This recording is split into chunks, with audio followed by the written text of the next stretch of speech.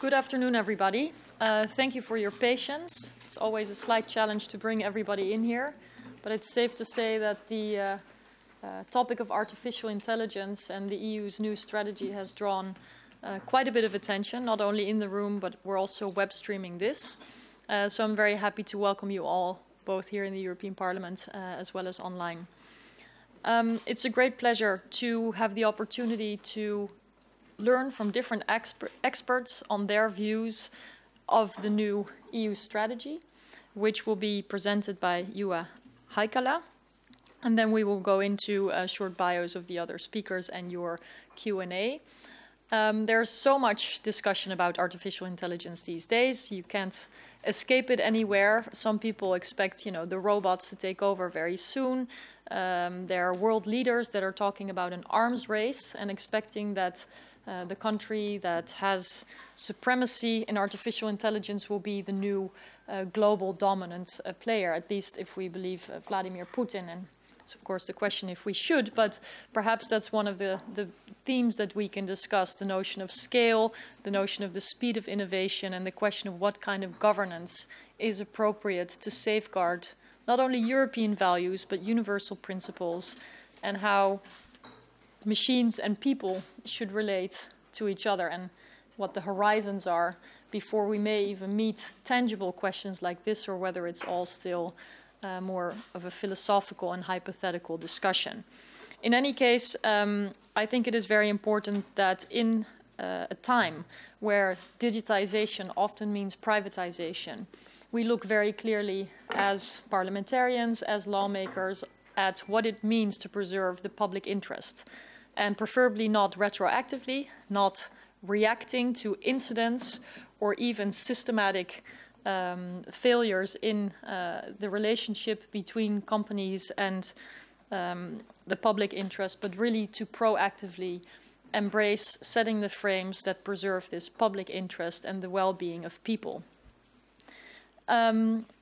We've learned quite a few lessons, I think, in this field about how important principled regulation can be. And what I think is remarkable, that when we're discussing artificial intelligence, more than in any other topic that I've ever come across, more than in any other area, generally, people ask for regulation when it comes to artificial intelligence. I hear this from the private sector that's basically saying, yes, we need regulations. I hear this from experts who are saying it is important to set frames within which machine learning can grow and artificial intelligence can be developed. And trust me, we often hear the opposite. We often get big no signs and pushes against regulation, especially when it comes to technology. You've probably all heard the arguments. Regulation will kill the open internet, will stifle innovation, etc., etc. And here, when it comes to artificial intelligence, we hear quite the opposite. So I think that's interesting. I don't know if it's a sign of the concerns that people have also in the private sector, and that they would like to be in close touch with experts and lawmakers. Maybe it signals something else. I'm here to learn too, but those are the kinds of questions. What should this regulation look like? What is the role of Europe, and how can we make the approach that we take values-based that are on my mind when I think about artificial intelligence? And so I believe that the European strategy is a good first step, although even if every euro of the public that we spend, we should think about critically, the amounts of money are not on the same level as what we see from China, from the private sector, from the United States. We, of course, have the member states that are engaging in some of their own programming, and the question is, how do they relate to the EU overall level and the initiatives by member states? How do we avoid fragmentation? So while I would have liked to see a bit more detail and a lot more ambition, I still think it's very good that the EU has a strategy, and it's something we can start working with. And I hope that today's discussion will also provide concrete angles and ways in which we can improve our work here in the European Union. So without further ado, let me give the floor to Juha to explain to you some of the key points in this EU strategy. Then I'll introduce the experts that are here to respond basically with their first insights to this EU artificial intelligence strategy. And then we will have plenty of time to engage with you with your questions and then answers again from the experts. Thanks again, Juha, the floor is yours. Thank you very much, Ms. Schaake.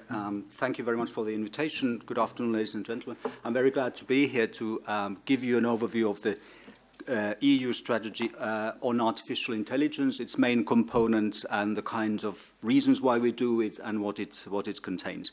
I suppose I don't need to add much to what Ms. Schaake said about the importance of artificial intelligence, why it's so prevalent in our societies today and why it's getting even more significant, why it's becoming ubiquitous gradually, or maybe not even so gradually, but nevertheless it is there and it is going to be an even bigger part of our lives in the future. It can obviously make a big difference in many ways to our lives by helping us address many problems, be they societal, be they economic, etc. There are many different application areas. I don't want to go into them. If you want to have a look at the communication. Just mention couple, agriculture, health. These are very obvious areas where the benefits could be huge. At the same time, of course, there are lots of concerns about this technology. So people ask us when we deal with artificial intelligence and robotics, you know, is it going to take over? Is it going to be the end of humankind? Is it going to be very dangerous? What are the issues? It's going to kill the jobs, etc. So there are all these concerns, which are legitimate, of course, sometimes exaggerated, sometimes well-founded, depending on the case. So it is a technology which is clearly very significant. It's going to make a difference, but it's also something that is somewhat worrying. Now, there is obviously a lot going on in this field, big investment, this was already mentioned.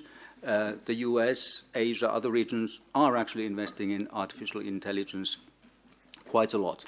And for reasons I mentioned, they are doing it also. This is at the heart of the digitization process of our economy, so artificial intelligence really drives the change. Now, why do we then have to deal with this in Europe? Well, precisely for this reason. We see this investment elsewhere, we see this advance elsewhere. We need to stay at the forefront of this technology in Europe. It is important for us to know that we have the expertise, the excellence in this area, because if we have that, we can shape the development and deployment of this technology on our conditions based on our values. Now, you might wonder whether it's not too late, whether it actually makes sense for Europe to have an initiative on this. There I would say that we in the Commission, we certainly feel that it's not too late. We have many strengths to build on. In Europe, we have a strong research in this area. If you think of some of the key movers in, let's say, machine learning, a lot of them are European, even if they are maybe not working for European companies or universities, but they were trained in Europe, they come from the European context. And we also have these, of course, these research centers in Europe. We have lots of startups in Europe. That may not be so well known, but we have actually quite a lot of startup activity in places like Berlin, London, Stockholm, etc. So these companies do get created, these kinds of new small companies which typically then spin off from universities. So we have this. Of course, sometimes the problem is that these companies get bought up by big players, and this is in a way also part of the weakness. I think a sign of European strength is also the fact that a lot of big players, big tech companies are setting up research labs and research centers in Europe. There are many, many examples. In fact, you could actually ask which big company has not set up their lab in Europe. So these are cropping up, have cropped up, and this is in a way actually a sign of strength, although it comes with a weakness. But nevertheless, it is a strength. So we have these strengths. We have also strengths in some areas like what we call embodied artificial intelligence, robotics. More than a quarter of service robots and industrial robots are produced in Europe. They are actually intelligent robots more and more. This is sophisticated robotics, not just simple repetition of movements. And we have, of course, also a lot of public data that we can take advantage of. So we have a sort of host of strengths that we can capitalize on.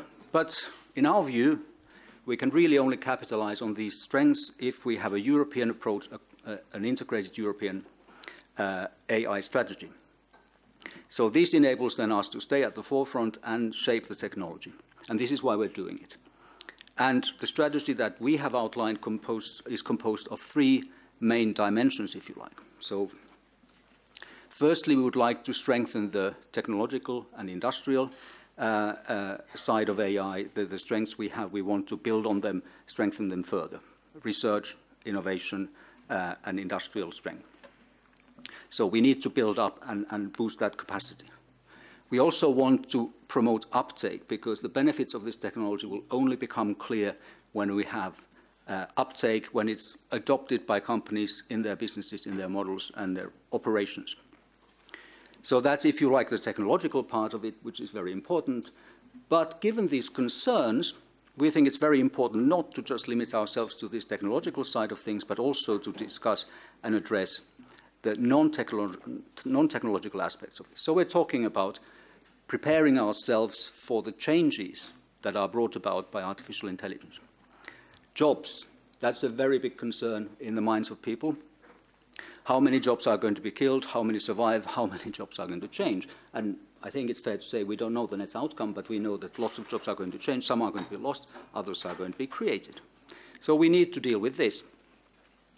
And we also need an appropriate legal and ethical framework for this technology, so that it can be deployed safely, but at the same time allowing innovation to take place and Europe to develop this technology and benefit from it. So these are, if you like, the main dimensions. And of course, we think that it's also important to throw money behind it. So we have now in our plan pledged increase in investment in this area for the industrial and research side of things.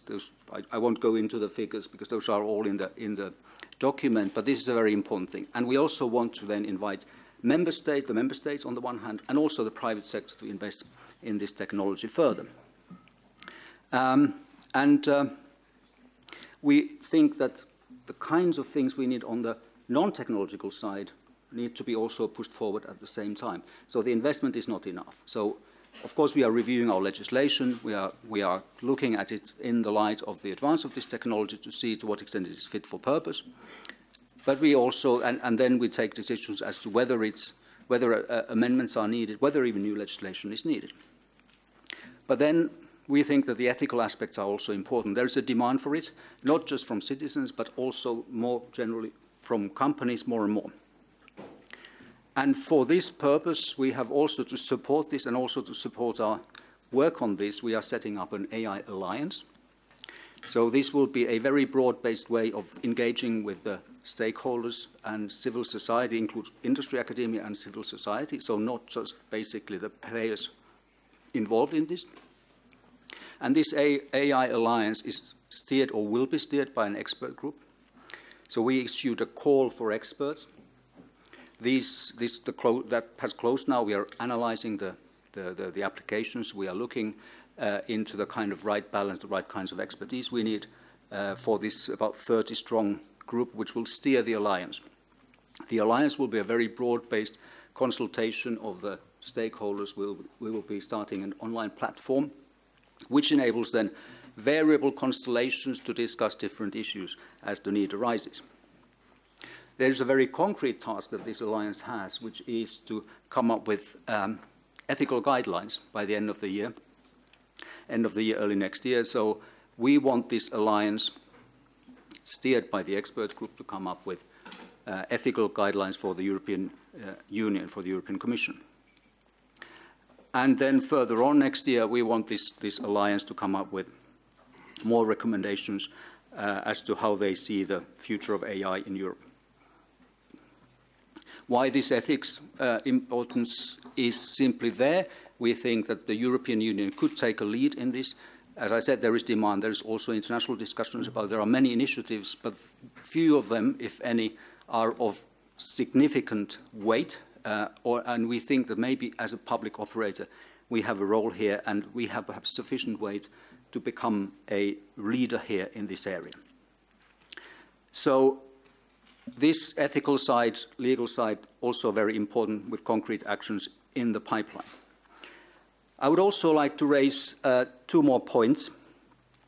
We also think that it's quite important to democratize AI.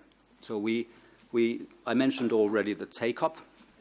And for this democratization, if you like, in quotes, we want to make sure that technology, so its components, algorithms, data, services, advice, is broadly available. Meaning that companies can incorporate this as part of their business models, take it into account in their activities. So we have this idea of an AI on-demand platform. This is already something that is had been prepared some time ago, and it is basically starting next year. The idea is here to capitalize on the strengths we have, build on what we have. So make what is available in Europe, make that available, to have it concentrated in one place, or at least have one place where to go, where to find it. And it comes with this notion of services as well. So this will then enable a better access to this technology. So this is the way of also promoting take-up. And another concept which is important in this concept is the digital innovation hubs. So we use this notion of digital innovation hubs to refuse this technology. So these are centers surrounded, so competence centers surrounded by other services, expert advice, testing opportunities for companies to go and see how this technology works for them. If it does, if it doesn't, and how they can benefit from it. Because there are many companies out there who could benefit from AI, but don't actually know how to use it. So this is very important in our plans. So I think I should just basically finish by mentioning one more point, which is the involvement of the member states. So I said this is a European strategy. We think it's extremely important to have the member states aligned and supporting this strategy. And in fact, just over 2 weeks ago, we had an event here in Brussels where 24 member states plus Norway and others are coming on board. The remaining few are coming on board as well, we hope, signed a declaration of cooperation on artificial intelligence, where these member states pledged to support our strategy and to also support this by taking it into account in their national strategies. So we were very pleased and heartened by this reception. Of course, we had talked to them about our plans, and they were well received, and we got this strong support. So this is something very important for us to have in mind. And of course, then we are going to take concrete steps. By the end of the year, we're going to set up structures as part of digitizing European industry, existing structures. So we're not creating new structures, but we are utilizing an existing framework to sort of forge a plan with the member states on how to take advantage of this technology. So this is what I want to finish with. Just final comment, technology is not inevitable. It's not going to be just happening. It's not going to be descending on us. We can actually shape the way it's developed and deployed, and this is why we are going about this way. Thank you. Thank you very much, JEDI, for laying out all the aspects and all the work that went into the EU's strategy. Clearly, there are very many different components, and what we'll try to do now is sort of take off and zoom in on a number of these components with key experts, and I'm very, very happy that they have found time and that they are willing to engage in this discussion here this afternoon. We will start with an introduction by Loesekrug-Pietri.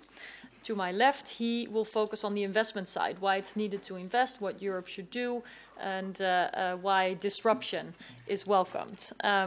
Then we will go to a private sector perspective by Nicklas Lundblad. He is Vice President of Public Policy for Google in Europe.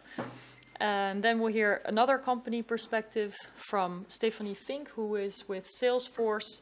And last but not least, we will hear the much referenced ethical perspective from Professor Luciano Floridi, who is at the University of Oxford. So I hope that is a good start for your questions and then a discussion. André, the floor is yours. Thank you very much, Marietje, and good afternoon, everybody. So just a sign of caution, because it's the early afternoon, the coffee is not that strong. So you need to know that there are a couple of JEDIs in this room, and it's not just me. So for those of you who maybe don't want to focus completely, beware, they are among you. A couple of points before I go into the detail, just to react, because that's also the principle of this discussion. I heard anxiety. I think it's very important for when we hear this term AI, it's actually disrupting all the areas. So I must say, and it's a question probably to the Commission, more and more a little bit doubtful about these topics where you put digital or AI in a box, because it's important for us to give the purpose, how it's going to influence our lives, how it's going to influence agriculture, healthcare, and so on. I think this is also a way that we make it less technical, that we make it less elitist, and probably also that we make it less anxiety-filled. The second thing is we heard about the regulation part. That was your introduction. And there was the other word, scale, and the opportunity, because Europe is a massive market that a lot of companies are putting the AI center, and because they're attracted by the massive EU market. I think the one thing that brings the two concepts together is the concept of speed. Is today those who are the fastest, reflecting probably, but the fastest to adopt a new technology, adapting them to their values, some people would say values, some people would say regulation, will probably determine the world of tomorrow. So the concept of speed seems very important for us. And the third thing, and this is the purpose of my 3-4 minutes introduction, is what is the key success factor in this world? We hear a lot about these new technologies and these big platforms coming from China or from the US. Disruption is also to our benefit. Too long Europe was in a defensive mode, wanting to tax, and I admit I'm part French, wanting to tax. GDPR initially was seen as a defensive tool. Only today, we just had the discussion with JEDI, is seen as a great offensive tool to promote what is important, privacy, which is not just important for Europe. And I think the disruption is an opportunity to leapfrog and to take the lead again. So that is my presentation about. So just the next slide, please. What is JEDI? JEDI is a new form of public-private partnership. It's basically most of the large research centers, technology firms, and deep-tech startups, mostly in France and Germany, but open to Estonians, to Belgium, to Dutch, and Italians. So the idea is to build something with those who are willing to go fast and to lead the way. Next slide. The idea, and this is very related to the topic of AI, we were talking about startups. The idea is to finance what will shape tomorrow's technological world, what the Americans would call the moonshots. You at Google have even a division which is called X, which is doing that. Moonshots are basically areas which have no business case, and where the private sector, even the startups, and even the VCs, I was a VC until last April, are not investing because it's simply too risky. But we all feel that quantum computing, genomics, space exploration, no business case for it today, but we all feel that it's going to shape what is going to make our world of tomorrow and our jobs of tomorrow. So this is what we want to do, and that's where we see the role of the states and of the EU as so important. So next slide. And it's a test for our democracy. I think those who only see technology as a pure, that you said very rightly, Marietje, it's a test for our democracies. Today, people are using, I lived 10 years in China, a lot of respect for this country, but it's a country that is going to use, it's an Orwellian state.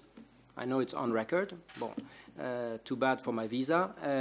But it's already an Orwellian state. I mean, when people ask, does President Xi will have one day more power or as much power as Mao Zedong? He has more power than Mao Zedong because, as you know, today, and compulsory in 2020, China will implement its social scoring, where already today, more than 4 million people have been banned from taking a train because they have a score which make the authorities feel that they could be too dangerous. Remember Minority Report? It's not the future, it's happening today. So that's why it's so important that we lead in technology, because otherwise other people will push them upon us. Next slide, please. And the reality check. I want to be optimistic, but that's also maybe a way to get you a little bit excited this afternoon. The theme is excited, but I suppose you were annoyed like I was by this title of The Economist, the battle for digital supremacy. Europe is not appearing neither on the cover page nor on the full document. We seem to be sidelined. This is something. 10 largest companies in the world, 8 American, 2 Chinese, more worryingly, 7 tech companies. So technology is going to shape the future growth and job. Next slide. So very unmodestly, we brought some kind of an awakening here. We came together last August. We led to the fact that President Macron announced an agency for disruptive innovation. The Germans have backed the idea just last week, and we are happy to see that the EU Commission, that initially was very much focused on scaling up companies, is now also seeing disruptive innovation as a massive, important topic for the future EIC. Next slide. The idea is simple, is to have a body that is agile, that is not the typical bureaucracy, which is able in a couple of days or in a couple of weeks to put big bets, 15 million, 20 million, 25 million, without a business case, but on areas where we feel they are going to be key for the future. And here, that might be a slight difference, or maybe that's the way you want to shape your expert group, Juha. We need to be very careful of experts groups, even if here we have a room full of experts, because you are not disrupting anything with experts. There's this famous tunnel effect. So to give you an example, we have science fiction writers on our board because we think it's important that we think massively out of the box. Just think, we put so much billions in Europe in the space industry. I have huge respect. I myself have worked in aerospace for a long time. We completely, I don't want to use a bad word, we completely failed in seeing renewable rockets happening. And then I hear since a couple of weeks, the Europeans, the French, the Germans are saying, now we need to do renewable rockets. That's again the thing of the past. We need to invest the next big thing. And that's where also AI can play a massive role. And I'm finished on the areas that next slide, where we will, next one, where we will focus. Next slide, please. This, just to give you some very concrete, because I think actually the themes is very important. Today we speak a lot about firewalls, we think a lot about antiviruses. I think the future for digital systems will be AI that will auto-protect digital system. You probably saw the scandal in Germany where for 300 days the government was hacked. The fact to be hacked will be probably as common in the future as having a flu, but that for 300 days the Ministry of Defense, of Interior, and other ministries did not know that somebody was in the system. That is something, and that's probably where AI can identify. We also think that big data, and I say that very publicly, is probably a weapon of mass destruction of the big platforms. We all think that big data is an objective concept. Why do you need 3 million, 5 million pictures to recognize a cat or a car, which is today's business model of most of them? Probably the future will be to teach robots, cars like a kid. A kid does not need. So the concept of small data, that's probably something which the Europeans need to research massively. This is completely a technological frontier, but that will probably also be much more close to our own values, not to have massive data lakes. What means data lakes is capacity of. And look at what's going on right now in our public spaces. I mean, obviously, the tendency with the current security situation is to put cameras everywhere. What can we do in our airports? How can we develop a way that is not the Chinese way? 400 million cameras. 400 million cameras in China, just to give you a sense. That is all interconnected to one big database. I don't think we want that. I think we want another way. And there's probably a massive business, sector, industry to create of it. So the jobs of the future will probably not come by protecting the existing ones, but really proactively to invest in areas that are close to our values, that give a purpose, but that are truly disruptive. And for that, we probably need a new way. And this is what I conclude on. Thank you very much. I hope I respected the time. You can follow us on Twitter, by the way. Okay, great. Thank you very much, Andre. Now, Nicklas, I would like to ask you to share a few thoughts. Thank you, Madam Chair, and thank you for the invitation. So I don't have slides, but I will give a few comments on first where we come from and then on the strategy, which I think is a really interesting piece of work, and thank you for the presentation.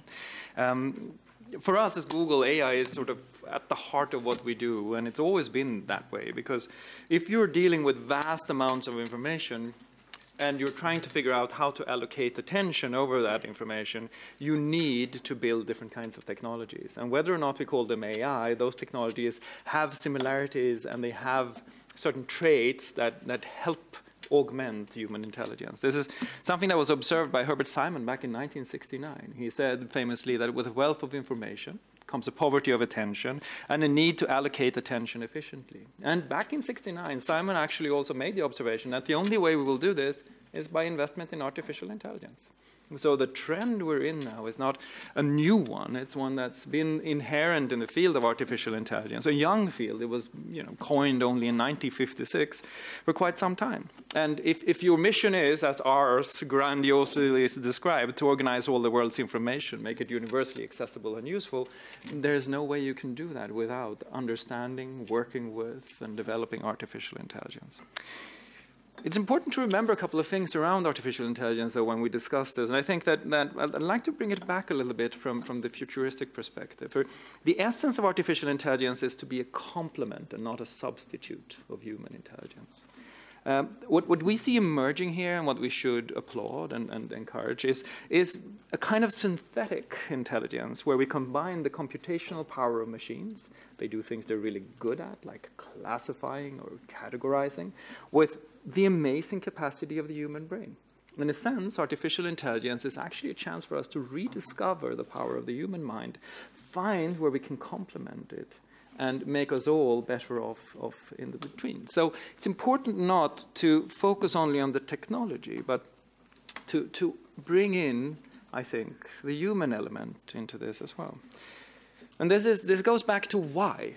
The telos, the reason that we're doing this. And I think one of the reasons we're interested in artificial intelligence is that we are facing as a society more complex situations, more complex problems, economic, social, scientific problems, and we need to learn in a better way. We need to act in a more responsible way. And learning is what we can do with this new synthetic intelligence where you bring artificial intelligence and the human mind to bear on the kinds of challenges that we have.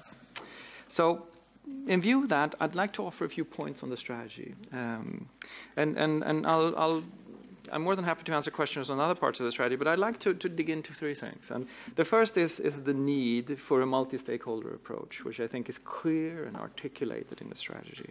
And I would really echo that. And I would say it not only in the way that you need to have technology companies and lawmakers, you need to have the different sectors in there. Because the reality is that it is in the application of these new technologies in specific sectors that we'll start to understand where the real benefits lie.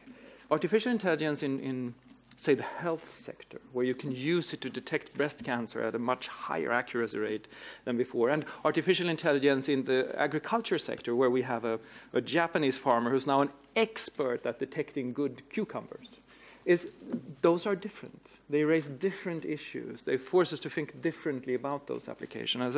I think it's important that as we do this, we bring those sectors in and treat them inclusively, because if you look at the technological innovation of artificial intelligence, it is in itself great. But what carries greater promise, in a sense, I think, and that's important, is the organizational innovation that comes after. And that's what we should be focusing on. The technological innovation in itself is fantastic, and we should, of course, have a mind to that. But what it allows us to do is to reorganize our business models, the provision of public services, our research in many different ways. And I think that's where a lot of the productive growth, a lot of the human values of the technology will be uncovered. Now, so for me, that multi-stakeholder approach is a way to address the power of organizational innovation inherent in technology. I think that's an important thing to keep in mind. I think the strategy is there, but I think that's one of the things I'd like to articulate.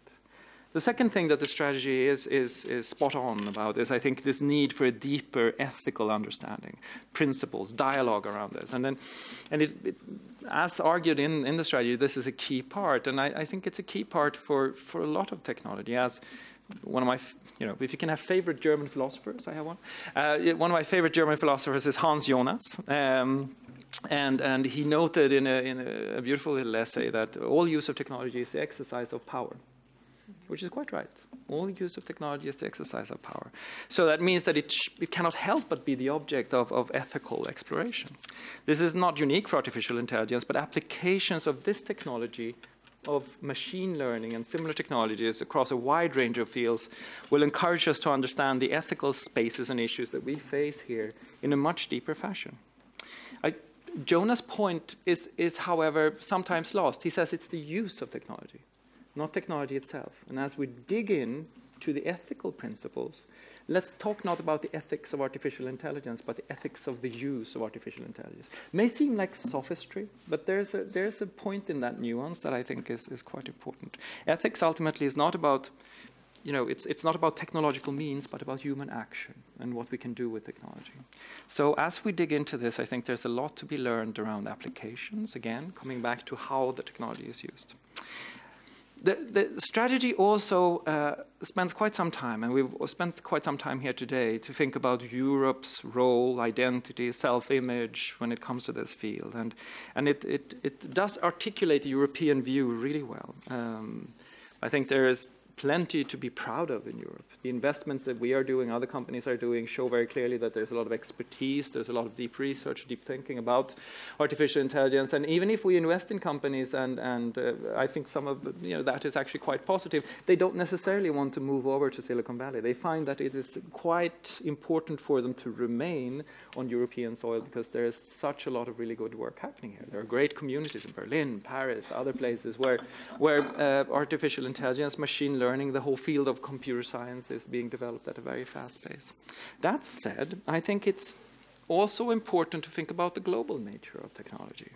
If we frame this as a competition between the US and Europe and China, there's something that is lost, I think. I mean, to my mind, it makes more sense to think about a transatlantic link, a transatlantic market, a transatlantic collaboration around this, and perhaps even a global collaboration around this. And I think it needs to be value-driven, and that's where Europe finds its center of gravity, its key contribution.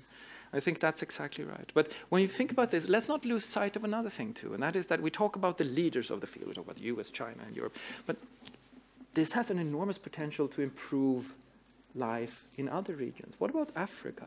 What about Asia? How do we think about the use of this technology around the world and the benefits it can bring? That would be consonant with a European view of our own responsibility and role to think about what we could actually do in order to encourage the use of these technologies in regions that don't necessarily need, that might otherwise not get access to them as fast as they would do today. So I think that's really important. And I think that maybe the focus on competition and development could do well with a little bit of thinking around collaboration across those different borders. Finally, I'd just like to congratulate the Commission on its work here. I think it's really important. I think that we are happy as a company to contribute to this, and I think it's something that we look forward to doing. It shows a clear way forward. It forms a basis and a good foundation for discussion, and we're looking forward to figure out how where we can dock it. Thank you very much. Thank you. I have one follow-up question, but I'll wait until the others speak. So Stephanie, please. Thank you. Thank you for the invitation to speak here. Let me just start by saying just 2 words about Salesforce and what we do to just clarify what's our angle. So basically, we're a cloud computing company. We're a cloud pioneer. And we're in the software business. So our vision of AI is actually how do you make software more intelligent? How can you improve software to actually augment human capacity? So that's really our vision of AI. And basically, we're in the business now of bringing AI to the companies. We're a B2B company. We've always developed software for the past 19 years, already in the cloud. and now embedding AI in all the products we have. So it's not a standalone thing where you can imagine. So we're away from the robots or anything. I think we all agree on that. But here it's really for each of the products we develop, how do you upgrade them? How do you augment everything that has been possible and to bring it to the companies, be it the big companies or the small ones? And so what does it mean? It's data analytics, it's insights, it's analysis, it's prediction. And just to give you an example, because it always resonates better when we're concrete, but we're working with a Finnish company called Kone. They are in the elevator business. And it's a very traditional business. And they now use a combination of AI from actually Salesforce and IBM to, on the one hand, read the equipment condition. So basically, you have a software that would read what's the condition of the elevator or the rolling stairs, and then they send information automatically to the teams, the operational teams on the ground, every time they believe there is a potential issue. So basically, it's making that information flow faster and avoid potential issues. Are we talking about food automation? No. We're just analyzing quick information and sharing it. But then there is a human decision whether or not to intervene, whether or not there is really a risk, and whether we need to check. So that's really about the definition or the way we see augmenting human capacity. Not briefly on the strategy. I mean, it's a welcome initiative. I think there is no debate here, as you said, on why we need to do it. Europe has a role to play, and it's welcome that Europe wants to seize that opportunity. The way we see a leadership for Europe, but also a role to present a harmonized vision of how AI could be leveraged here in Europe. I think we're in the cloud computing business, so we don't think with borders. We deal with them because they exist, but when we don't think about a fragmented world. And I think that's one of our comments here is we welcome the unified approach. We welcome initiatives by member states, but anything that can make the single market stronger and embrace AI as a whole is very important. And to add to that, I mean, for instance, just a free flow of data. It's one thing we mentioned. It's being discussed and taken care of here, but that's just a cornerstone. It's just to re-mention and re-emphasize this here. Quickly on the investment in R&D, I think André covered it perfectly. It's totally necessary, and I think the one point I'll stress, I really liked your comment around experimenting, testing, and maybe developing that fail mentality here in Europe. We're always asked as an American company, what's the difference? What do you have there? Well, one of the things is the mentality. You can test, you can fail, you start again. So any flexibility around that. And I just wanted to mention the inclusion of regulatory sandbox. That's an example. We're going to talk quickly about the legal framework, but just having the room to innovate in a lighter regulatory environment is very welcome. Another thing is we're all about demystifying AI and what it means and what we can do with it. So let's talk about the opportunities and let's bring it to the companies. I think I've seen in the communication that only 10% of SMEs actually do data analytics. 10%, it's really not a lot. And that also explains why we have a difficulty to grasp it. So the question is, how do we bring it to the companies? I think one of the response from the Commission is the AI on-demand platform. So happy to discuss how that will work in practice and how we can leverage that. And in terms of the take-up of AI and really democratizing it, I just wanted to stress on two aspects. So the first one being trust and around the legal framework and ethics, and the second one on skills. Trust, yes. I mean, we would be out of business if we couldn't have the trust of our customers, and that's the same question with AI. AI is not going to take up if the citizens, the users, cannot trust the technology. So we need a robust legal framework. But when we look at it, so we appreciate the initiative from the Commission to look at what's existing, what can be leveraged, and really identify areas where action is needed.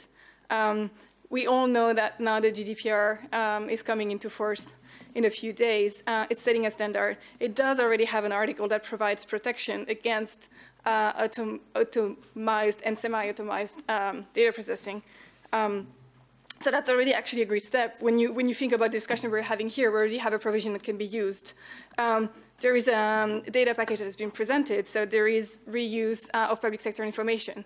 Again, data is key here, so we need access to data to be able to do analytics. So these are all very welcome initiatives, and I think what we want, and also speaking for smaller companies, is really, let's see what we can do within that framework. It will create trust, and then within that framework that is very robust, see where there is room for flexibility and for innovation.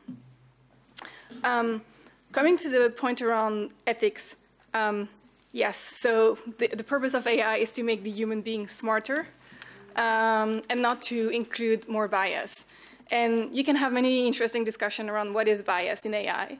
And totally agree with Nicklas. The bias is very often the human.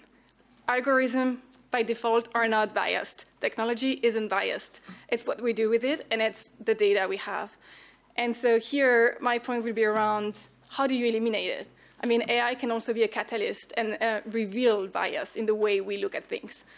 And here, our pledge will be to actually develop a more diverse workforce and research force, if I can say that. We believe in equality. We want a more diverse workplace. Tech has more to do in that respect, but I think it's the society as a whole. And if we have the same group of people working on the algorithm, gathering the data, defining the rules, we will maintain and further develop that bias. So I think it's really taking a holistic view at that, and just also learning from what AI tells us. It just amplifies some of the flaws that we see, and we need to get smarter in learning from that. Now the very last point is around skills. It's actually one that hasn't been mentioned too much so far, and it's key. We are developing technology at a very fast pace, but if we want it to be used and embraced, we need to develop the skills. So on the one end, we're talking about education, basic, ground level, but we also, and as AI is, of course, it's disruptive. It's going to change how the job market is going to look like. Some functions will be needed, some others won't be needed anymore. So in addition to education, we also need reskilling opportunities. And in that sense, we welcome the emphasis on the lifelong learning in the communication. Private sector also has a role to play there. We've developed our own platform that is called Trailhead to deliver online trainings to build coding or AI skills. We just realized that we need to find a more flexible way for whoever to get trained and smarter on the technology. I'm going to pause here and also say that I think the industry understands there is a room for us to work together here and play a role. So welcome the discussion as well. Thank you very much. Last but not least, Professor Floridi. And then there's a lot of food for discussion, so I'm already looking forward to that. Please go ahead. Well, thank you for the invitation. And while I was listening, I thought about the famous sentence, which I'm going to rephrase. I'm from the university and I'm here to help. As you know, that is always very scary. So I could also rephrase that in terms of I'm an expert and I'm here to help. Again, very scary. Experts don't get good publicity these days. Now, let me just move straight to the ethical perspective of this. We heard about this several times and with very interesting insights. So my contribution will be to provide just about 5 suggestions. They're just suggestions of what we could or perhaps should do with AI as we develop it in Europe. And then a couple of comments on what kind of ethics are we talking about here. And by the way, not that I want to offend anyone, but a good test to know whether people know what they're talking about is to see whether they use ethics as a singular or plural. Mind anyone who says ethics are, there's a bad sign of not knowing what they're talking about. Okay, so next slide, and we start going. So we know this is not a problem, and I won't spend any time on this.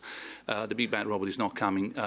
Keep in California, especially in Hollywood, what belongs to Hollywood. But the 5 comments are this. First of all, let's make AI environmentally friendly. As I mentioned before, this is a very European way of looking at augmented intelligence, the sort of complementarity that Nicklas was mentioning about. Next slide. What I mean by this is that this is the most recent data that I could find. I'm sure they could be updated. But essentially, the bottom is the cost of, generally speaking, digital technologies. And the top, the light green, is how much digital technologies are helping us in terms of global footprint. As you can tell, I hope you never had the experience. I did twice. If you see someone cured for cancer, what you're trying to do is to make sure that you kill the cancer before you kill the patient. That's how much the patient suffers. That's what we're doing to our planet. We're trying to get the light green faster there than the dark green. AI can be of immense value in fastening that progress. Next slide. Well, let's make it human-friendly, not as a second, but no, as an equally important goal. By this, I mean a variety of things, one of which is next slide, for example, is to handle the complexity of our systems. We know that we're going to live in increasingly complex environments, huge, humongous cities, not all of them very smart, only some of them. Given that the population of this planet will be living in urban conditions more and more so, who and how are we going to handle this degree of complexity, if not by AI? One of the greatest things we ever invented anyway. So once again, human-friendly is the key word here. It's ethics, is what we ought to do. Next. Makes your PD workflow intelligence. That's a bit of a catchphrase, and I actually am on the same page as the previous speakers. Of course, it's a matter of collaboration. But let me just make this point a bit lighter with the next slide. This is what I want for my birthday. I don't think we should use a human brain to cut grass. Think for a moment. We got robots on Mars, and yet every Sunday during the summer you go there and cut the grass with a human brain. That is, shall we say, a waste of resources, to say the least. Now, why this is important? Because AI can actually raise the threshold of what is economically feasible. It doesn't replace the person that cuts the grass. It enables the person who cuts the grass to take care of the roses. That is what's going to happen. In that sense, it will help intelligence to do something more, something better, more worthy of our own status. Next. There's a typo there which I forgot to correct, but make the predictability that is enabled by AI work for our ability to determine our own actions. Now, these are important distinction, which I will close this little speech with, between feasibility and preferability. Something is feasible, but it doesn't mean you prefer to do that. Now, in this case, it's perfectly feasible to predict which toothpaste I'll come back home from the supermarket. I'm a very rational human being. I always buy the same toothpaste.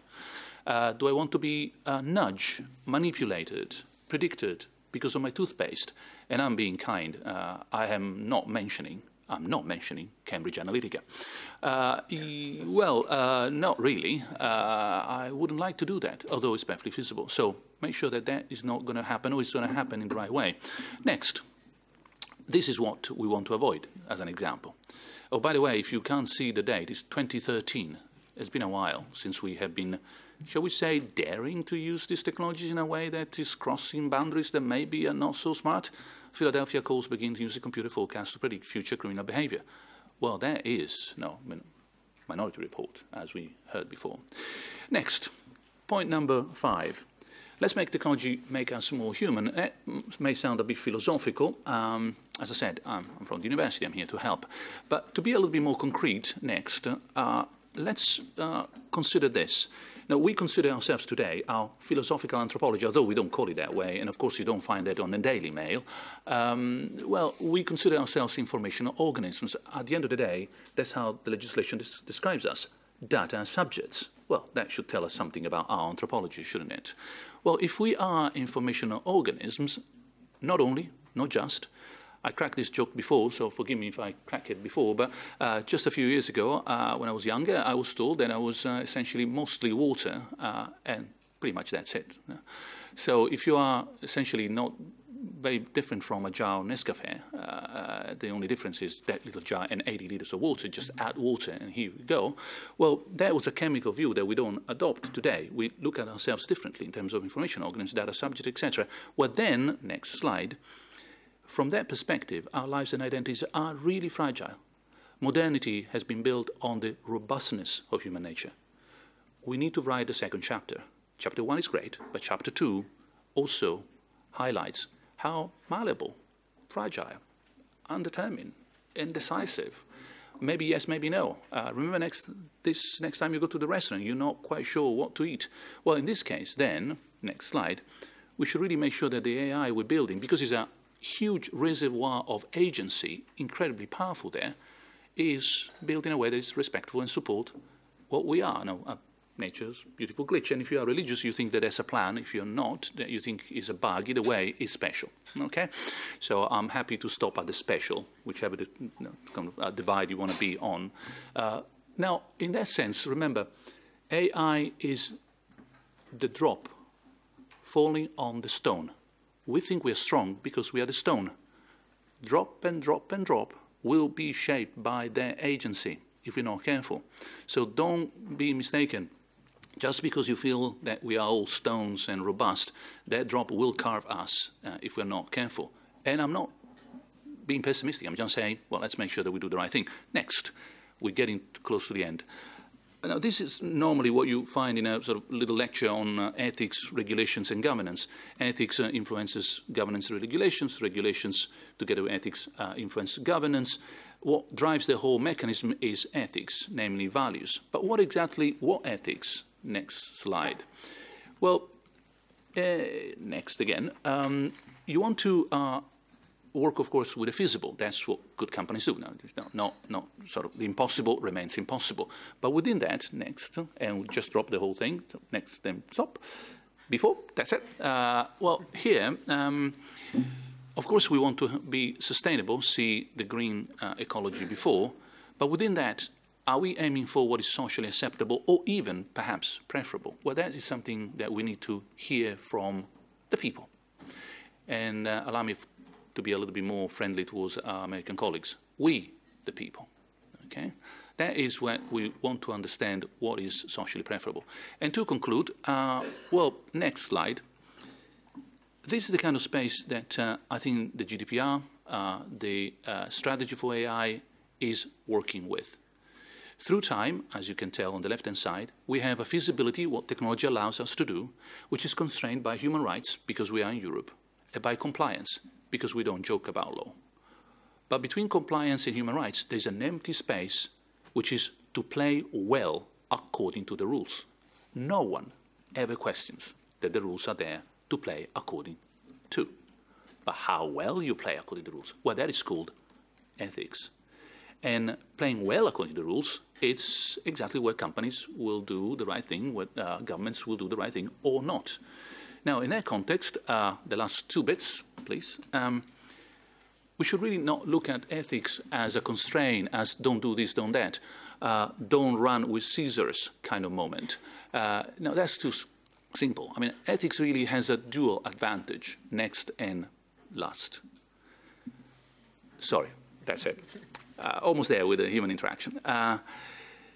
It's a risk management, yes it is. Facebook and Cambridge Analytica are there to remind us, and I have to say, never been such a good business for a university professor since that disaster, but also an opportunity strategy.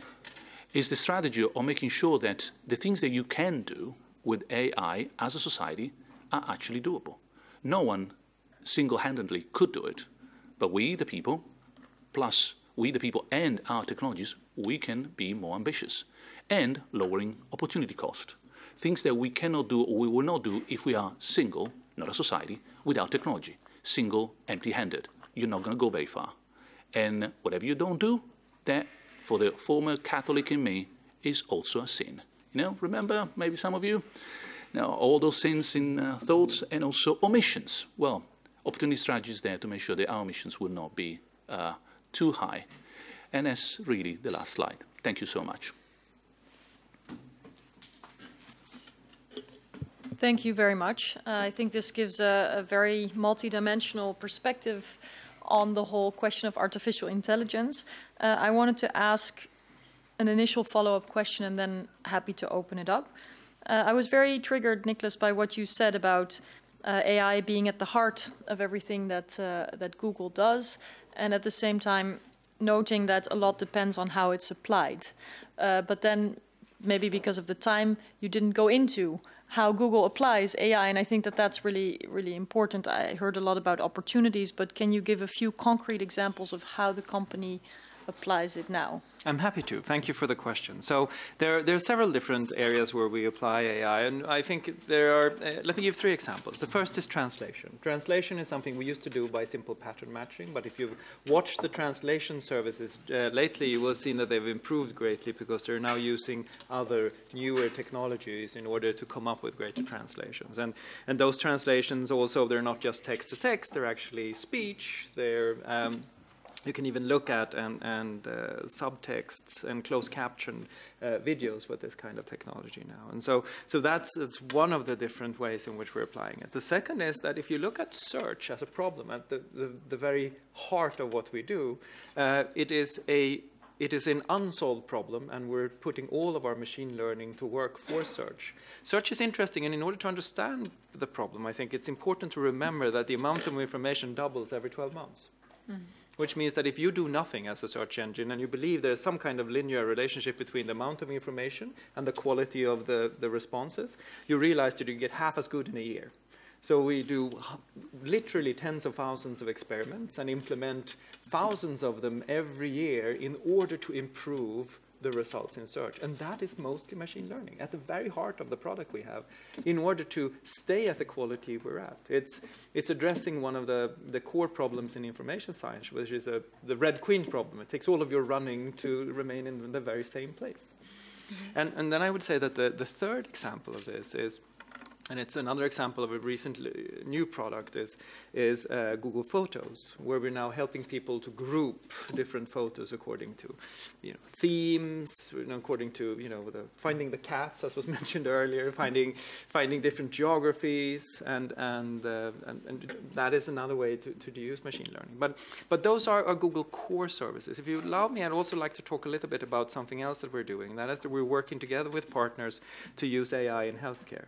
Mm-hmm. And one of the things that we have found is that you can, by looking at the human retina, identify the risk for or the likelihood that you have diabetes.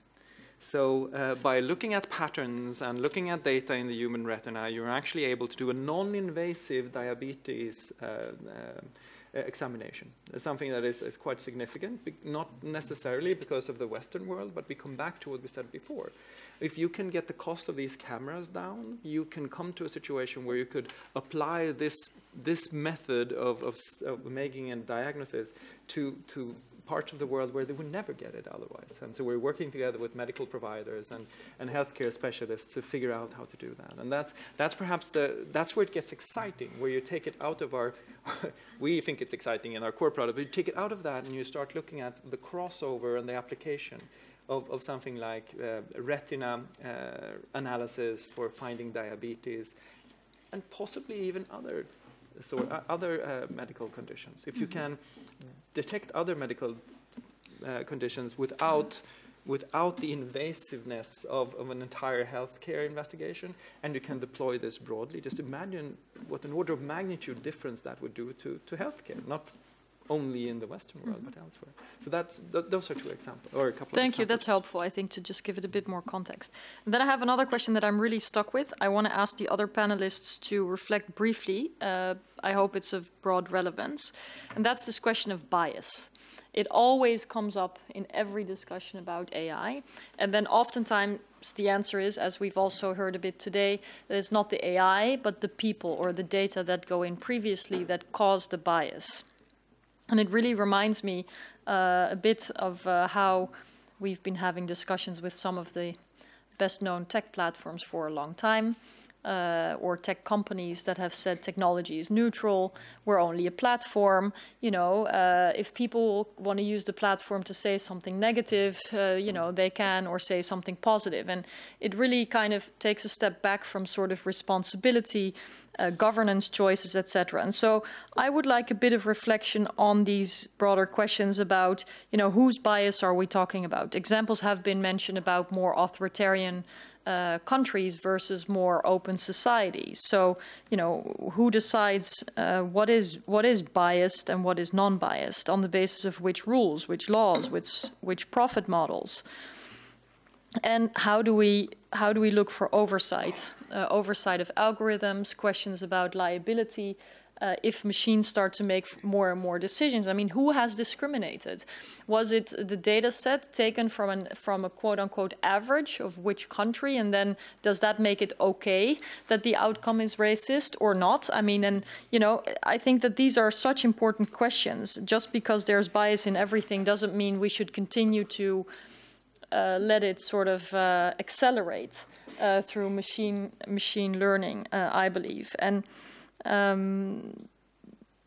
okay, maybe I don't know if this is a separate question, but it's another thing I got stuck with in my head in listening, is between the notion of don't watch too many movies, you know, when people are concerned about AI. I heard Eric Schmidt saying at the Munich Security Conference, you know, a lot of these ideas that are out there will only be with us in 20, 30 years. I mean, take it easy, don't worry now. On the other hand, at the same Munich Security Conference, you have respected NGOs in the field of human rights warning for the key message was warning against fully automated killer robots from Human Rights Watch, Amnesty, not the least of organizations. So I can't bring these two together. And so maybe this is a bit much to start the discussion with, but I would like a few reflections from maybe the other three speakers, and then I'll take your questions.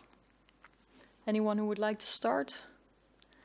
Maybe Professor Floridi, can I ask you?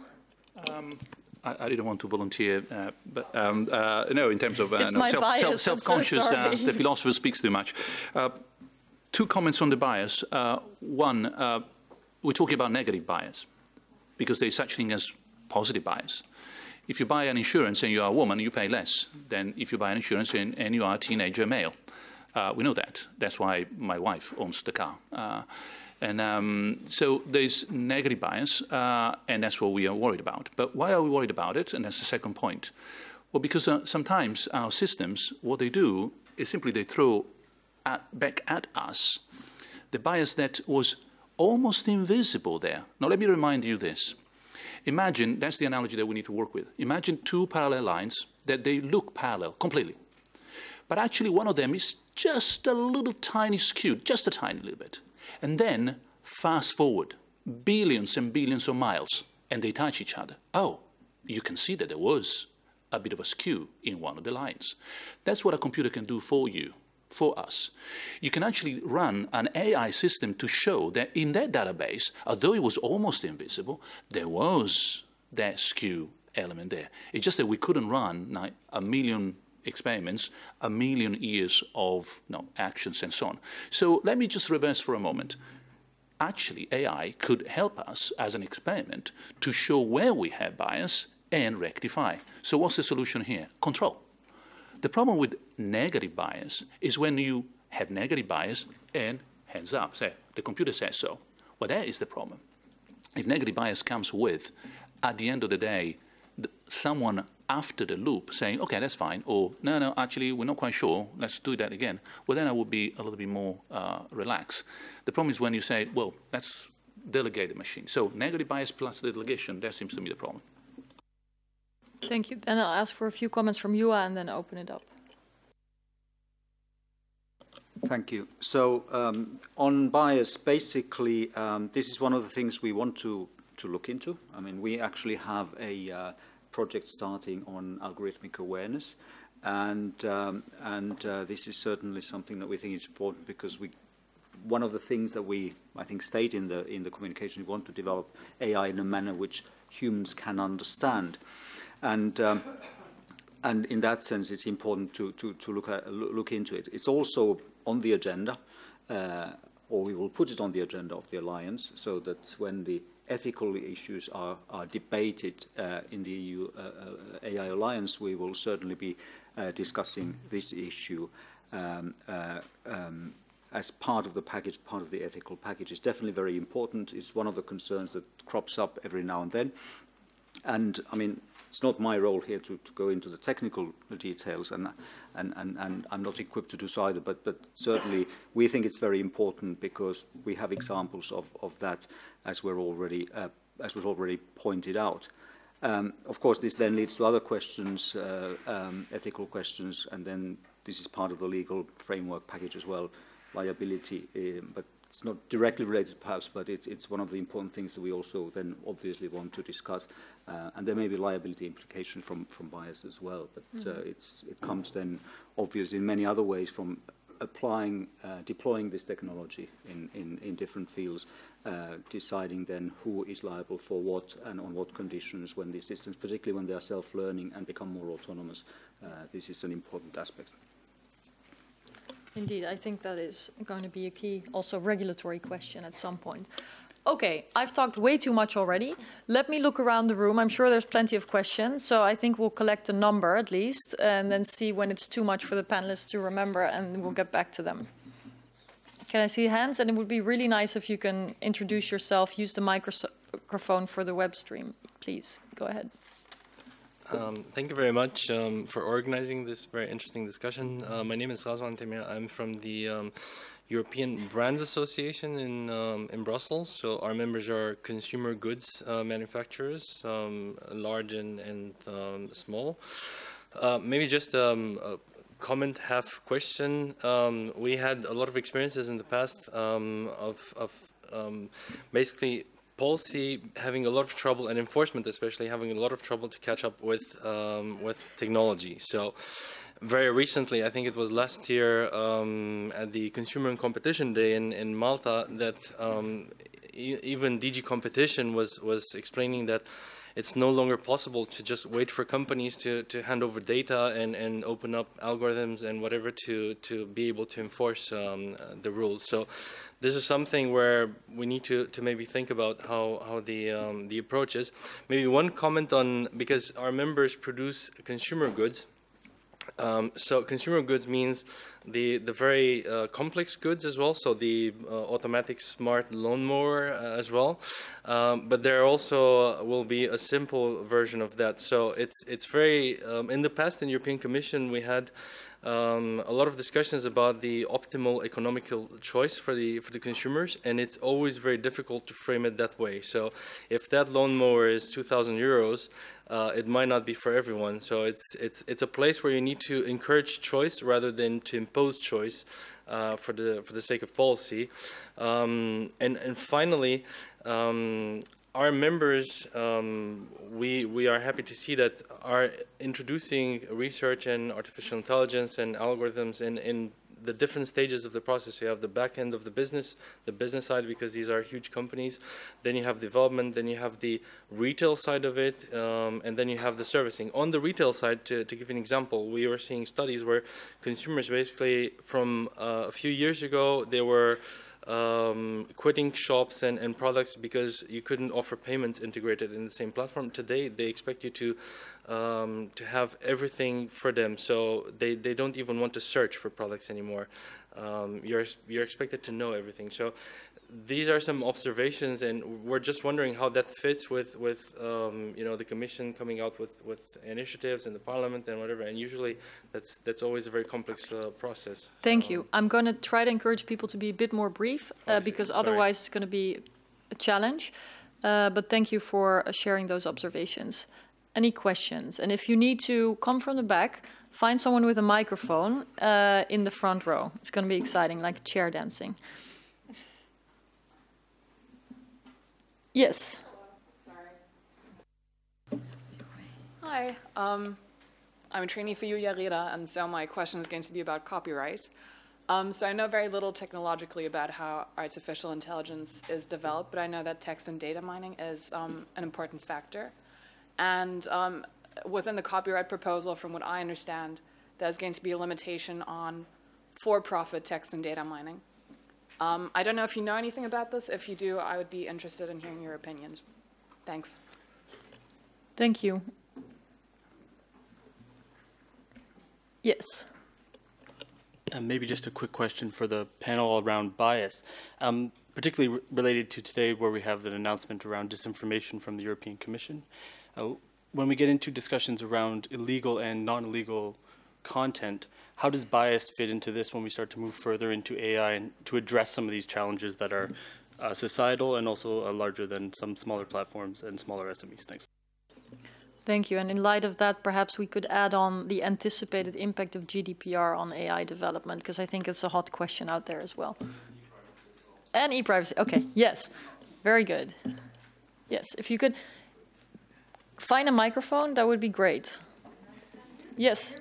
No, you need to come closer. I have a question about diversity in the high-tech environment. And who are you, please? Sorry, I'm Aviva de Groot from Tilburg University. We heard that experts will not disrupt anything, but what I also don't see is much disruption of the power balance in the high-tech environment. And I was wondering if you see that as a problem. We talk about bias being designed into AI systems. I think this is something to look at. Thank you. If you could turn it off, yeah, it helps our system. Are there any other questions? Yes, if you're in the back, please proactively. Thank you. It's actually to pick up the question on bias, and congratulations, by the way, on organising this. This is very timely. Could you also introduce yourself? Sorry, my name is Dick Roach. I'm an escapee from politics. But my question actually arises from that, and it arises from this question that was asked here on the issue of bias.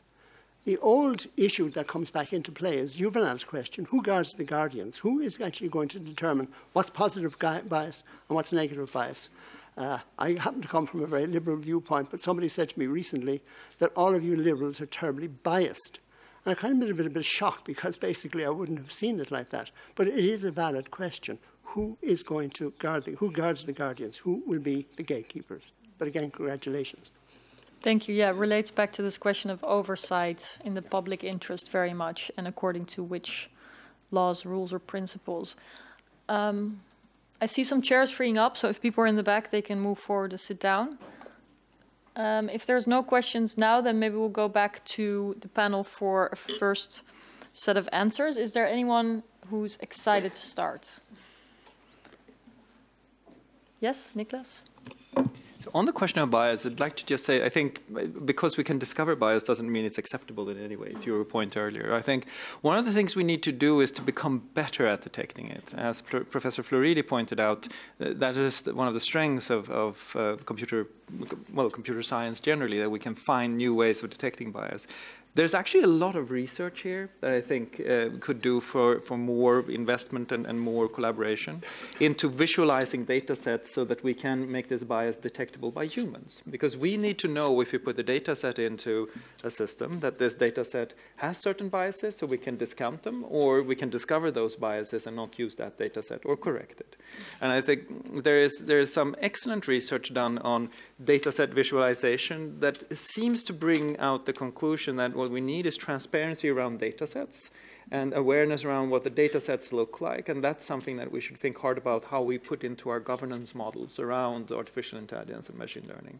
There's I think, looking at this from a corporate perspective, I think that's really important, not only for public authorities, but also for private authorities in order to build trust in these technologies.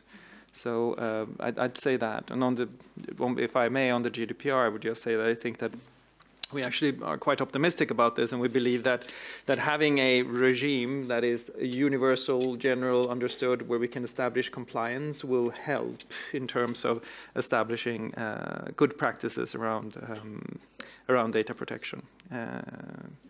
Yes, I'll stop there so I don't speak too much. I would like to link the topic on ethics and biases. One of our members, who is the president of CNRS, so I don't want to take that as my ownership, he mentioned when the French AI strategy was announced 3 weeks ago, where for 2 hours, 3 hours, we developed also the ethical part of it. And I'm sorry, I'm going to be again a little bit angulous, but in order to spark the discussion. And he had this great sentence saying, we have to be careful in Europe that we don't become the world leaders in ethics while other people are doing business. And I know it sounds shocking, but I come back to the point, what is the best recipe to make sure? It's what you just said, it's transparency, it's the capacity of experimenting. Look at what happened in the gene technology, look at what's happening in the nuclear technology. No rule, or we try at least very hard in some countries, is avoiding people to search further. It's an old story. The only thing which can protect us and making sure that we are aware of where people stand right now is to be extremely transparent. There was a huge debate in France about a scoring system on attributing spaces to university. And the big topic was not about the system, it's about the fact that you didn't know why you had the space and some people did not have. In other countries, and on that one I also will confront an idea that seems to be a general accepted idea here. I'm not so sure that the values on the continent and in the US are always the same. There's a system called FICO in the US, which is the credit scoring. That is perfectly accepted, which is probably much more difficult to accept in our environment. And nobody and actually FICO has 3 out of the 5 elements which is used in the Chinese social scoring. Is how you spend, is if you respected your contracts in the past, and the third thing is if you pay your bills on time. And this is basically allowing people to have access to credit, to housing, and to jobs, and to mobility. I mean, it has a huge social impact. Nobody is questioning that. I'm not so sure we would be accepted. So my suggestion also to the Commission, our modest suggestion is, allow massive experimentation capability, because with this experimentation, you will allow people to put relatively openly where they stand at in terms of research, and to be relatively transparent where we are at with data sets, with algorithm, etc. The worst thing is obviously this, again, I come back and I finish on that, the social scoring in China, where basically you are reduced to a number. And the number is not at all, by the way, the number is also evaluating how good a citizen you were when you posted something on social media. I mean, it's not scary, it's damn scary. And there's one number, and since the Chinese like to play and game a lot, there is currently an incredibly self-censorship on who has the best social score. I mean, we need to experiment, we need to be transparent, and I urge the Commission to allow people to be as transparent as possible with what they do. That's how you will create the trust. But I just want to pick up on what you just said about, Europe should not be so good at ethics, while others are doing business or whatever, for the sake of argument. But I think it was you who earlier in the introduction said GDPR was initially seen as very negatively, it's now seen as very positively. My question is, what has changed? In other words, was Europe on the wrong track initially and did something, an event happen, and did it change? Or was there something in our understanding of history on this continent that led us to anticipate some of the problems that are now much more evident to also people in the United States, etc.? So I think, if you take that as an example, it could be the case for a normative approach, at least, without much concern for that this may also have an economic cost, but that it has value in another area. Yeah, no, absolutely. Don't miss here. I don't want to say we should. The French president always says en même temps. That means both. Sure. And we should not have the ethical discussion preventing us to test new things. So we should advance the two things at the same pace. The worry is that we spend a lot of time defining the norm, while the others. The only thing you can reproach to GDPR is that it took I don't know how many years to come up. I understand. So there was a question earlier. Technology is not going to decelerate. It's going to accelerate even more. So our democracies need to reinvent, and that's probably also the role of the Parliament. How do we keep up with the pace of change? Otherwise, you will just be outflanked or outpaced by what happens. Professor, to quote my colleague, as he said this morning, I couldn't disagree more. politics is not about catching up with technology, it's about determining the direction in which technology goes. And if you like the direction, you can go as fast as you can. In fact, you can't wait to go even faster. The trouble with technology going too fast is because we are driving in the darkness. And therefore, we're not quite sure where we're going. And we are very worried. But if we know where we're going, if we really like, well then, absolutely, you invest more, you get faster and faster. So remember, this is an old story, Plato onwards. The Kubernetes, which is the pilot of the sea, or the ship in the sea, determines the direction and keeps the ship in the right direction. Well, the winds and the currents and the sea, well, they are something you need to negotiate. And how far and how fast you go, it may not be in your hands, but that you want to go there, well, that's the plan. And that's what politics, capital P, should be about. So I'm not completely sure that we should endorse this narrative, technology goes fast, we need to go faster. That's a bad idea. You never catch the train by running after the train. You are at the railway station earlier. That's how you catch the train. And that is planning, is normative approach. Now, in terms of ethics, just a comment quickly. There are two ways of doing ethics, before or after. Before is expensive, but after, man, that is a disaster. It's twice as expensive. It's like the dentist. You can floss and you can brush your teeth and go regularly every 6 months. If you don't like that, I'll see you afterwards. I'll tell you, it's way more expensive, way more painful. So, either way, earlier or later, ethics is here to come. I would suggest we floss. Great. I will now ask Stephanie to focus a bit on the whole question about diversity and then come back to Juha for some final thoughts, and then there's more room for questions. Such a nice group. I forget we need a mic.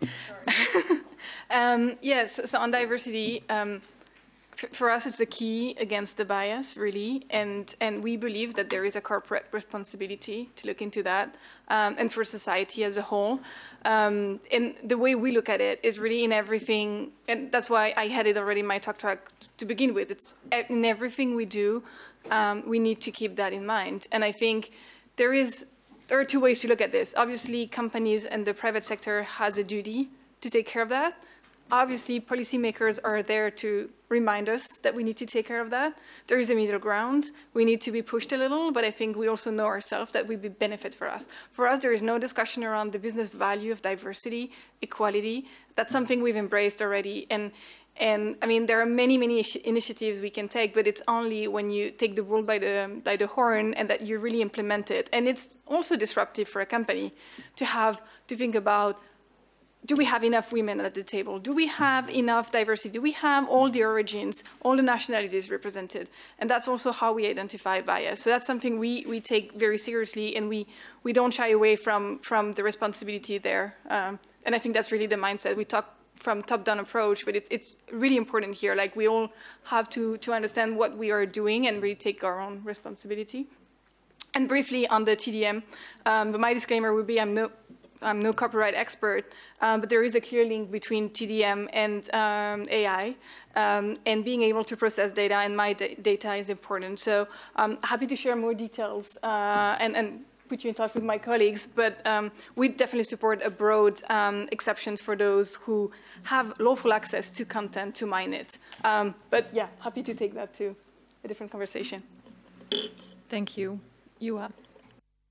So just on the TDM, text and data mining, I think there was some change to the conditions in the data package that was introduced yesterday. I'm not a copyright expert either. I'm not the person to answer that question as such, but there were some changes made to the exceptions in the data package, which was also introduced yesterday. I wanted to link up with what Andre said about experimentation and testing. We do actually recognize, acknowledge the importance of that. We put it in the communication as well, because it's actually important from two different perspectives. On the one hand, it helps you to develop the technology, it gives you the sort of the scope to experiment, to try things out. But it also gives you the opportunity to try out things, particularly when it's combined with regulatory sandboxing, to sort of try out things and see what would happen if, and so on, and to see the kind of consequences which will then help you draft better legislation if necessary, or to see at least what the implications are. So there are two advantages of that, and we have something in the pipeline in this respect, which is still obviously being prepared, and I cannot discuss it now in more detail, but it is, we definitely have ideas in this respect.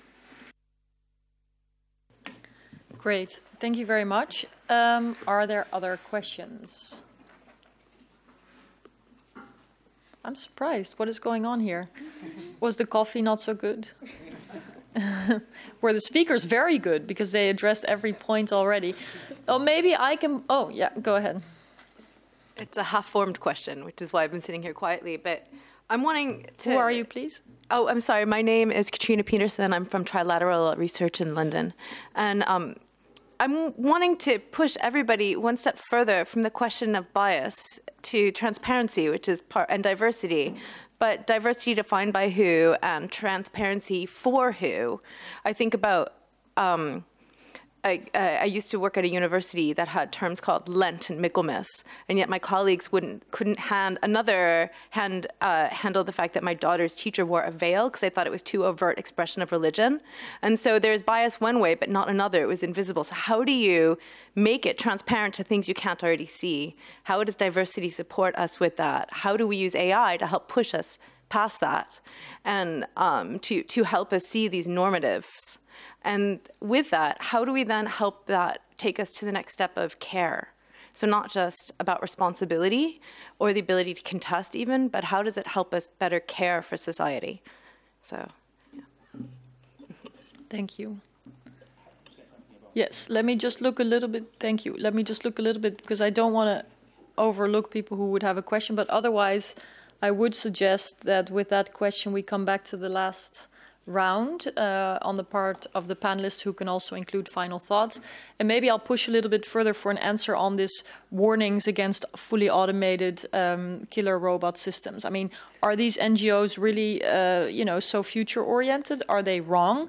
Or is there a point there that we cannot be early enough with? But Professor Floridi, go ahead on the transparency and care. Thank you. I think I hope I won't be even more controversial than I have been so far by saying that usually we don't treat transparency as a value. Transparency is a means to an end. In and of itself, transparency may be a good thing or a bad thing. Let me give you an example. When we vote, we want to have zero transparency about whom we voted for. It's 100% opacity for a reason, because it's a way of protecting my freedom to vote for whomever I want, legally, etc. Sometimes in terms of bidding in a public offer, etc., we want to have some degree of opacity, because I don't need to know who other people are bidding for, so that that particular procurement is done, etc. So I can multiply the examples. So how far we go in total transparency, partial transparency, high degree of what becomes opacity depends on the goal we want to achieve. Now, in this particular case, when it comes to algorithms, there are several goals that we are pursuing. One is purely epistemological. Sorry for the bad word, but now we want to know how it works, because only by knowing how it works and how you reach that decision, we can either fix it, like it, see whether there was a bias or no. So it's like, what does the box do so that I can control it and fix it, etc. But some other times we want to be also talking about accountability. So transparency is there to allocate accountability, which then becomes a liability, response, etc. So the whole talk about transparency as a holy grail, or transparent at all costs, in any place, always, means not having understood what we're talking about. It's a means to an end. There is no such thing as good transparency for its own sake. I believe in the case of the algorithms and AI, we need transparency for these several reasons: accountability, epistemological improvement, can we do better, is the thing doing the right thing in the right way, etc. But because we have those goals.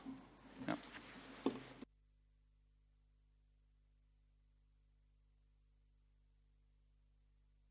Thank you very much. As I'd like to address the question of killer robots. I think there's a lot to be said about not necessarily the killer robots, but about safety. And I think there's a safety issue around artificial intelligence. And it's interesting if you go back to French philosopher Simone Weil, who wrote a book called Need for Roots after the Second World War in order to re-examine the basis for ethics.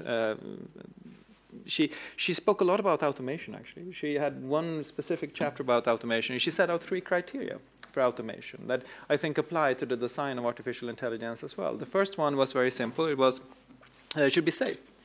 It should actually fulfill basic safety requirements. That is something that the industry is now working on through something called the Partnership for AI, which is a series of industry companies working together, and safety is a core thing. Her second criteria was that it should be general so that anyone can learn it. It should be open.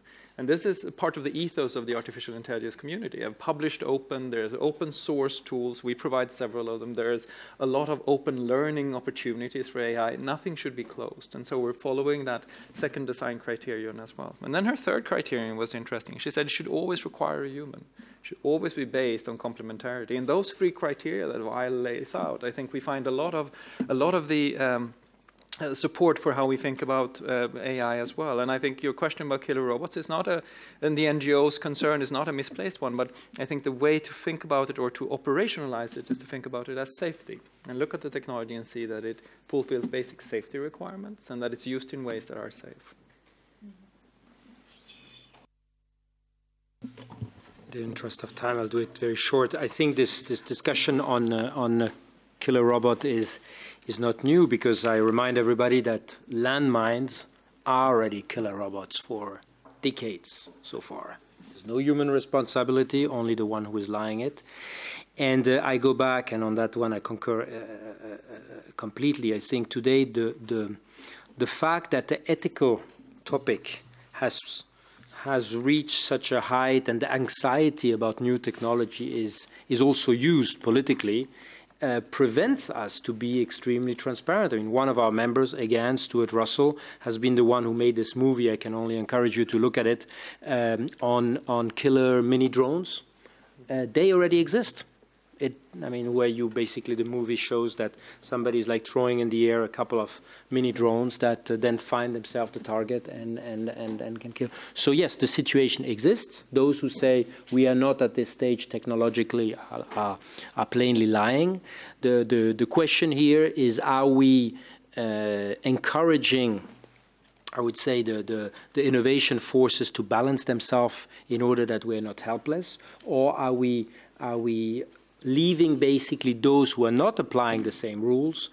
I just want to remain in the defense sector. The US has called that the third offset strategy.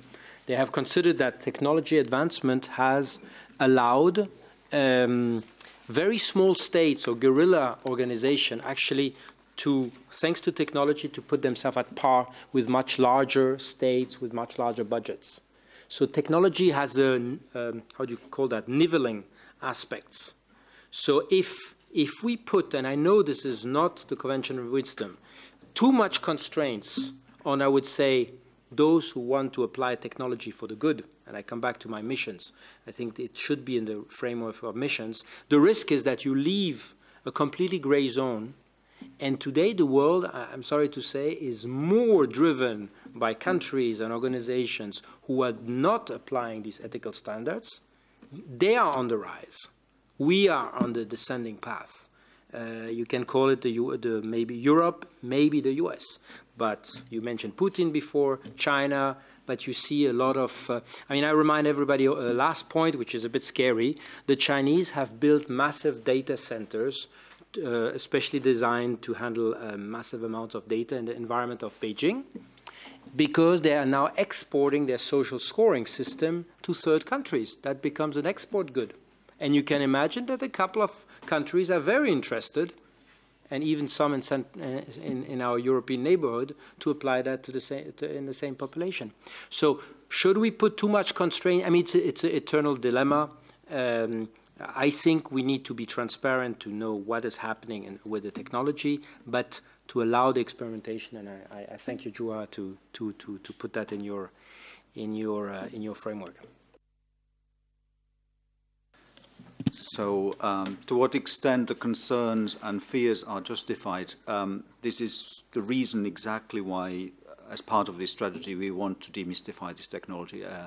We think that it's important to monitor its progress, to see what these systems can do, and what they cannot do. So to give a realistic picture so that we can then take, or political decision makers can take informed decisions about those questions that they need to decide on. So this idea of monitoring progress and showcasing as well, to show what these systems can do to help people, we see this as a means of increasing transparency about and about these systems and adding concrete information to the discussion and debate of what they can do, and on that basis we can then perhaps draw conclusions which are more helpful and meaningful. So certainly from that perspective, and we see this, I see this, we in our activities when we meet people, when we go to events, certainly there are misconceptions about what technology can do and what it cannot do. And certainly whenever we add the dimension of physical instantiation, platforms, robots, things do get much harder. It's very hard to, of course, predict how rapid progress will be and what we'll have in 10 years, for example. And I wouldn't want to enter into that game, but I think it's important to have a realistic picture of what can be done, and we aim to take, we plan to take measures in this respect. Thank you. Stephanie? Thank you. So I agree to your point. I think I still believe we need to demystify. And the more I listen to this conversation, I still see the human behind the technology. We're talking about algorithm and how the decision is made. Well, yes, it's still the human deciding how the decision is made, and we can also decide to keep it that way. I think in terms of transparency, we should always be able to say how the decision is made. We can include controls in the process, and that's the way for us to keep our hands on the technology. Talking about bias, of course, we are pushed to enter a new dimension and think about what it is and how do we define it. But the more I think about it, we already have laws and rules in the framework around discrimination. And I see no different worlds there. We just need to adapt what is discrimination in a given context to another one. And I think we just should look at this as a whole and not reinvent it completely, but really see we already define discrimination. How does that apply to AI, and how do we look at that, and how does that link to bias? But I see a clear link and a continuity more than no disruption in that sense. And maybe in terms of when we need to define, just going back to Nicklas' point about the multi-stakeholder approach, I think it's just, we need those conversations. We all need to get around the table and discuss at a different perspective to look at the opportunities, the challenges, and what it is that we really want to achieve. Thank you. Well, this afternoon was certainly one attempt at bringing different people around the table, and I intend to do more of that. What I take away, besides the opportunity to talk about the EU strategy, and I'm sure it won't be the last time that we'll discuss it, is really the difference between where the innovations stand today versus the myths. And I think this notion of demystifying by making tangible what can already happen is very helpful. This notion that application of AI is key to identify context and how that informs our possible need to act. That is one of the key takeaways for me, certainly. But I guess no matter the application, I hear a lot of people talking about the essential importance of ethics. And still, for me, not all questions about whose ethics, whose rules, whose values, whose governance are answered, especially in technology that proliferates globally more and more, where there is a real competition for these very systems of values that govern our lives, including technology. That's something that I think we need to look at and not forget that there are parts of the world where ethics are not the priority or even an aspiration. So for me, at least being a lawmaker in democracy, questions of oversight, looking at how the rule of law can apply in this rapidly changing environment is still very, very important. And in that sense, we keep learning too, not just as machines, but as people. And I really would like to end with the quote that is perhaps even more remarkable, being shared by someone from Google, but it's one that I will remember, is that all use of technology is the exercise of power.